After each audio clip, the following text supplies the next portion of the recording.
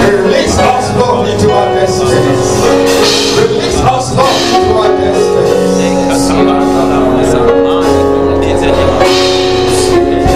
In Jesus' name we pray. While on your seat, you can greet your neighbor and say, you're welcome to God's presence.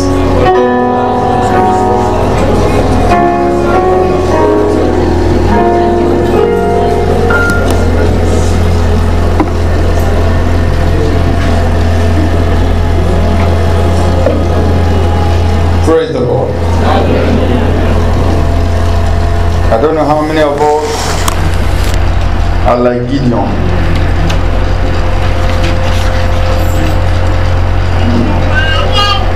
What about this man? Is that one?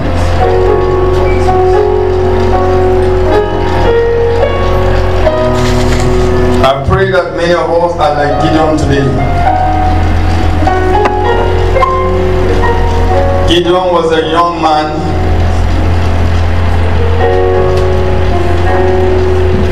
from one of the tribes of Israel.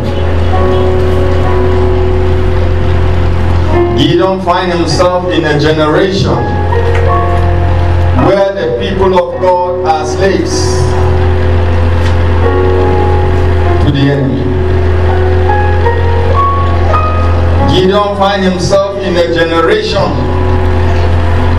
that the elders will gather the young ones and they'll begin to tell them about how God parted the Red Sea.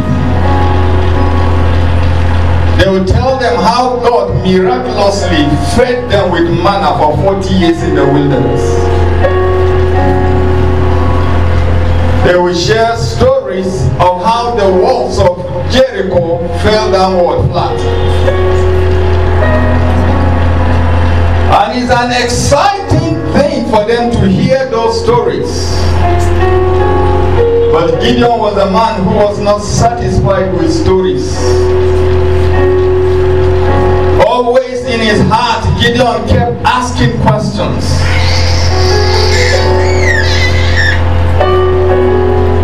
Where are the wonders of all that we have heard? What are the miracles? Why are we not seeing them in our generation? And he said, behold, the answer is that God has what? Forsaken us.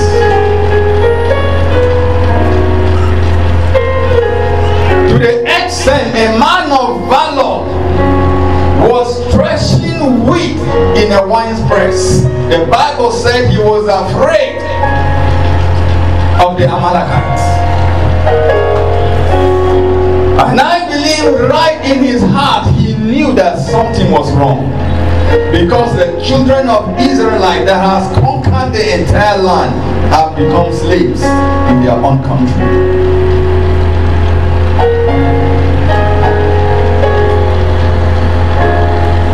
And I think I'm a man like Gideon.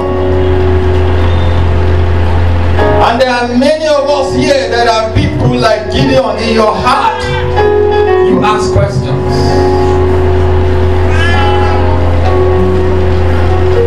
In your heart, you ask questions. Are these the workings of God? We have heard.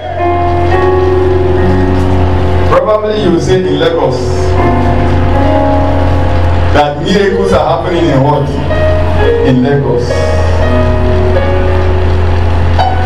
Probably from time to time you have taken a trip to a miracle center somewhere, hoping to receive answer to your solution. But have you asked yourself, is there no God in the church in Gombe?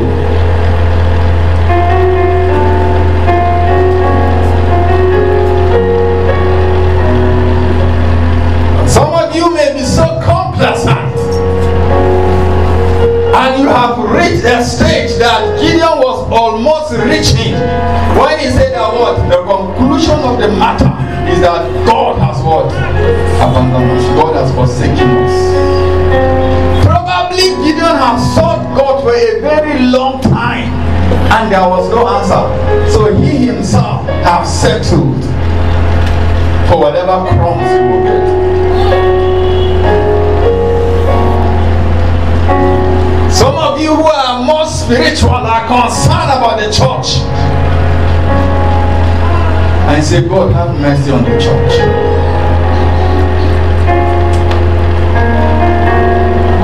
The devil has so oppressed us that even though we are kings, we are walking on barefooted. We are walking on the ground. While the sons of the Amalekites are riding on horses. I tell you, if you are a Christian in Gobi, I want to challenge you that if we remain in a spiritual state that we are now, a time will come when our children will not even get ordinary civil service job in the state.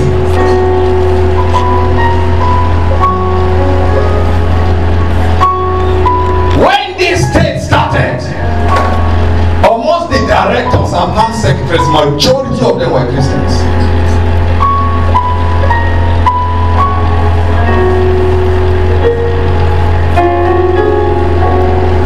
But the decay has been up happening over the years.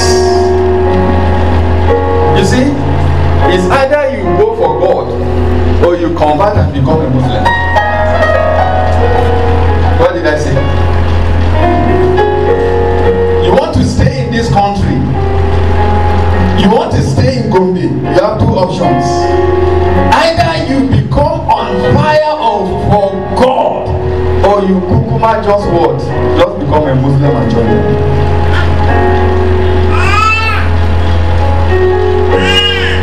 That was the situation Gideon found himself in a generation.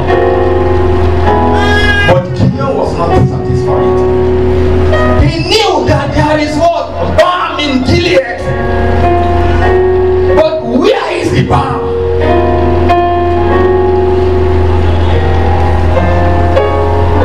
You have prayed and prayed, and it seems as if God has stopped answering prayers. To the extent that prayer has become mockery now. Small thing, people will say what? Say Adua. What we have been praying. You see, we must do something aside from praying. Because I believe the Bible says, while you are yet speaking, God has what? God has answered. It may seem to us that our prayer is not going beyond the ceiling. But let me tell you something. Your prayer does not need to go beyond the ceiling. Because your God is in your heart. Now, let me tell you a little story. Don't laugh at me. You know, I like to expose myself. So that we're all comfortable. Because, you know, I like to see my mind regarding anything. I don't spare you, isn't it? You notice that? I don't spare you. But if you notice, I don't even spare myself. If you notice that. So if I don't spare myself and I don't spare you, say at least it's very different.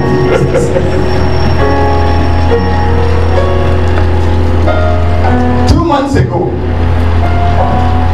I was sitting by this roadside and I was praying. And immediately I finished praying, a thought came to my mind. I said, God, this prayer, I don't think God has heard me. That's what came to my mind. I don't think God has heard me. Everybody didn't hear it. And now while I was praying, I opened my eyes and I saw one lady passing. I looked first, then I tried to look the second time. And I'm just laughing at me.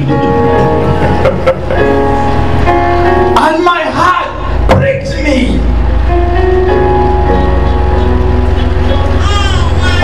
Spirit say, see yourself. You can easily detect that the Holy Spirit could easily see this thing that you're doing. But while you are praying, you could not believe that God will answer you. I learned a lesson that day. Because we are comfortable with God as a policeman, but we are not comfortable with God as a loving Father.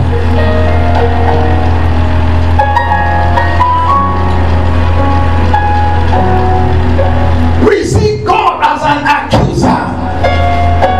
Whenever you do something wrong, you immediately sense that the Holy Spirit is speaking to you.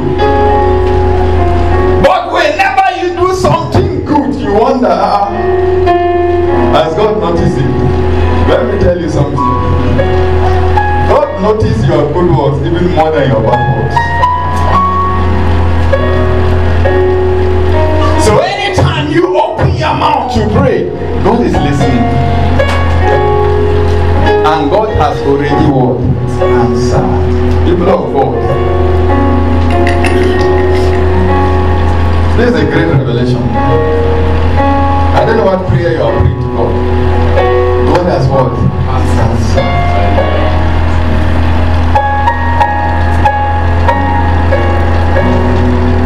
The moment you finish praying, if it is according to His will, He has already what? He has already answered.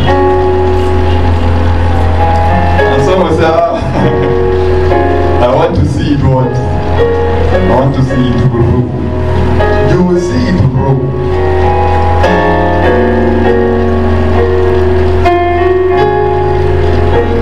I don't know what prayer Gideon prayed.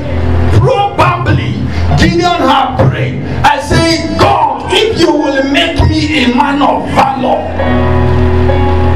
I will be a champion in the camp of Israelites, and I will fight the Amalekites. Probably that has been his thought. God, raise me a mighty man of valor in my generation. And many of you are praying the same thing. You have seen the problems in the church, and there is a passion, a call of God into ministry to address certain matters that are wrong in the church. And God is saying, I have what? Answered. And when the angel came, because God has already answered, he came to him and said, Gideon, you man of what? Valor, man of valor, hiding. You see, all these prayers you are praying, God has answered. You have sickness in your body, God has already healed you. You are trusting God for the fruit of the womb, God has answered. You want to marry this year, God has what? Answered. You are trusting God for money, your business to do, God has what? Answered.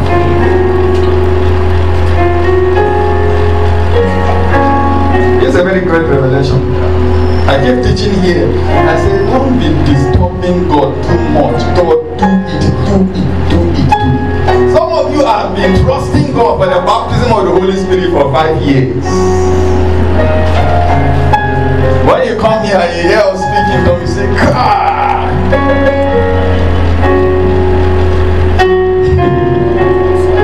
Say, I wish I could also speak in tongues.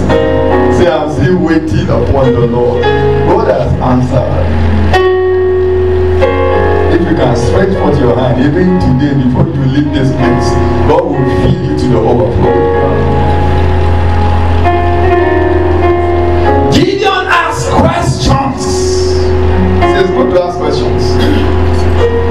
Why are things happening this way? I'm speaking today. I'm not speaking to everybody today. I'm speaking to men who have questions in their heart, either as regard to the church, as regard to the nation, as regard regard to your family or as regard to an individual problem, if you come here and you have a question and say, why are things happening this way? Then today's meeting is for you. Because I have questions. My own is not personal. I'm not asking God why are things happening in my life. Because everything is happening well. Praise the Lord. It's not a fake statement, it's a correct statement.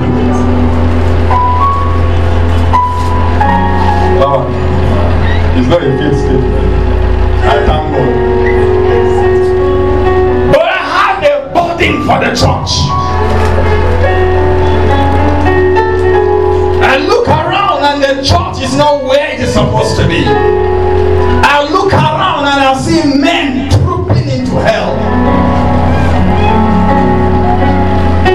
People wandering without shepherd. And I look around and I see a church that has become a social club where people come and gather every Sunday. They sing hymns, listen to announcements, go home, and their lives are not impacted. I see a church full of hypocrites. And I ask, where is the power?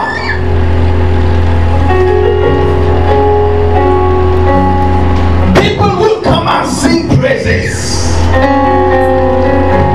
but their secret lives is something else. People will call upon God and still go back, and they will not resist temptation for corruption, temptation for stealing. People will come, worship God in their spirit, jump and dance. They will leave the presence of God. Then they are in hotels with prostitutes.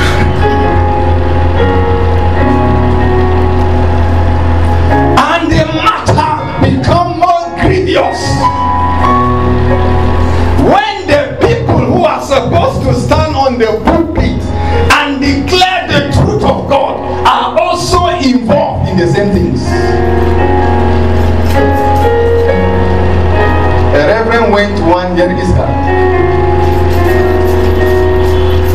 You know what I remember Yeriska? She sleeps around. And a reverend went to her. And he said, I want you to be my girl. In this community. And the Yeriska. Look at the reverend.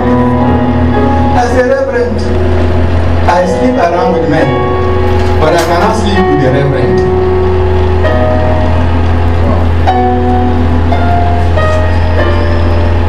I sleep around with men. It's not a secret, but I cannot sleep with the what? With a man of God. She said, I fear God.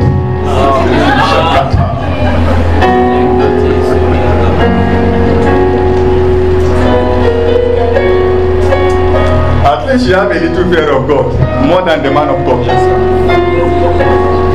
Oh, don't laugh at her.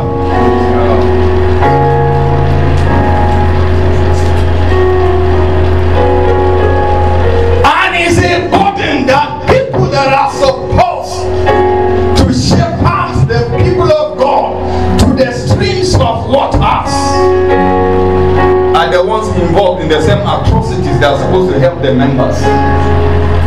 And the message of the truth is not being preached from the pulpit. Simply because the preachers of the truth are involved in the same atrocities as those that are supposed to be preached to.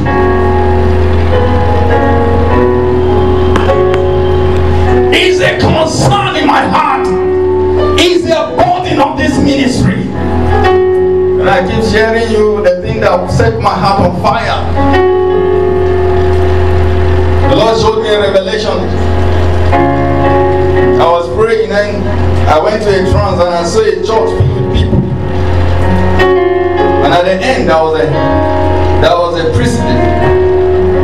and there was fire on the other end. And people are in the church oblivious of the fact that the end of the church is fire, church, but the end, they are tumbling into hell. Because nobody is warning them, and the few people that will stand and they are warning them, they appear strange to them. Because strongholds have been built in the heart of man. The gospel has been twisted to the extent that people believe they can live in sin, and yet they will still what? Somehow they will enter heaven.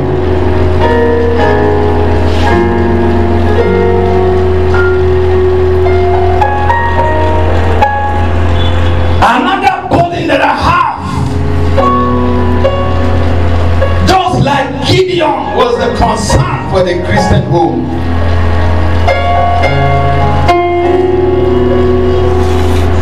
Christian homes have become battlegrounds. Christian homes have become a place of sorrow and pain. I'm not talking about people who are not very spiritual though. I'm talking about very spiritual people. Yet marriages have become like a trap. Marriages have become a place where people will wish the other partner is what? Dead. If not because you fear God, maybe you will have poisoned. In fact, maybe you will have. A sister came to me. She even bought the poison. She bought poison.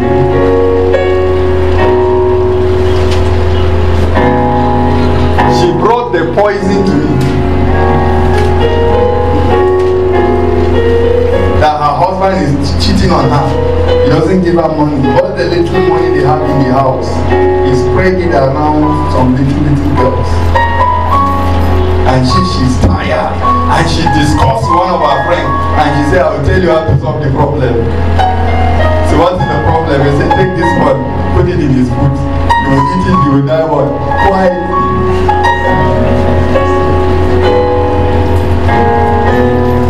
And she brought it and said, see, she gave me, but I do not have the liver to what?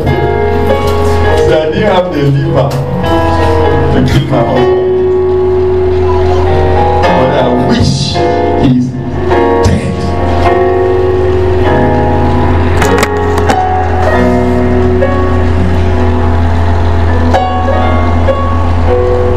What is the burden of your heart? What is it that, like Gideon, you are praying unto the Lord and you are saying, God, why is this thing happening? Why is my life like this? Why is the nation like this? Why are our people being suppressed? It's easy for us when we are tormented, we will gather and say, let us pray, isn't it? But you know the sad thing, I noticed that we'll gather and pray for 3 days and fast, and after the fasting, the situation will remain and continues the way it is.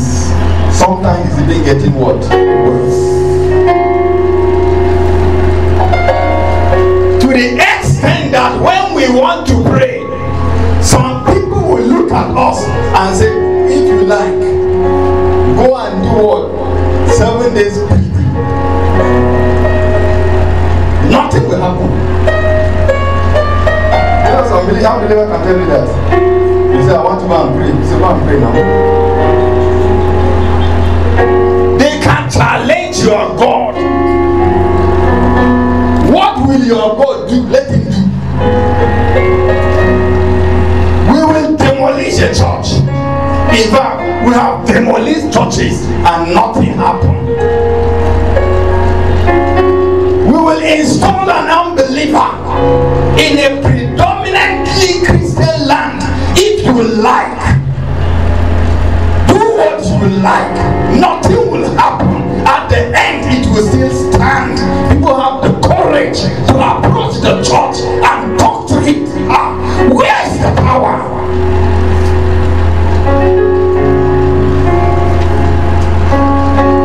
It bleeds in my heart that we're a church without power. It bleeds my heart that our words mean nothing. Our God seems not to respond to us.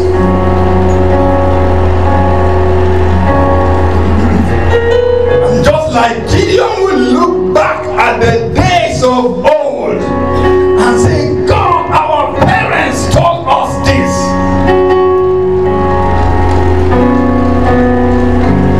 Now remember a man in Scotland who was trying to liberate